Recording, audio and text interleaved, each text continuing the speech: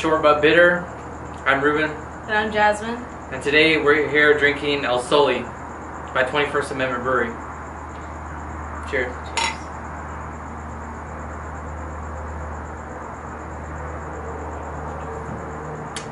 What are your thoughts?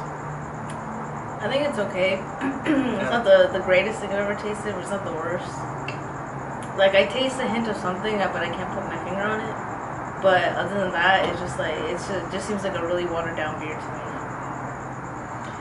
Well, I think that's what they were going for somewhat, but it definitely has a...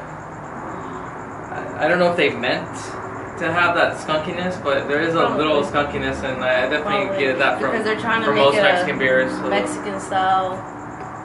Yeah, they all kind of have that taste in there.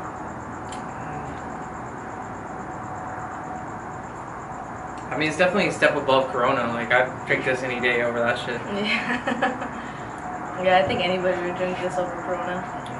It definitely has a cool can. Yeah. I mean, if it's there, I'll drink it. You know, it's definitely not bad. It's definitely drinkable. There's a cool quote on the back. I'll let Jasmine read that. Alright, it says, "You are closer to him right now than most people will ever have the good fortune to be." How would you rate this? Would you give it a thumbs up? I think I'd give it like a half. Right in the middle. I don't know. It doesn't do anything for me.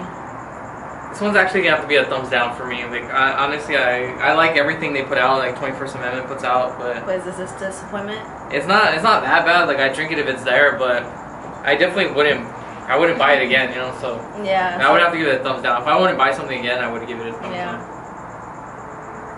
So there it is. Try it if you want to, but you're not missing out on anything.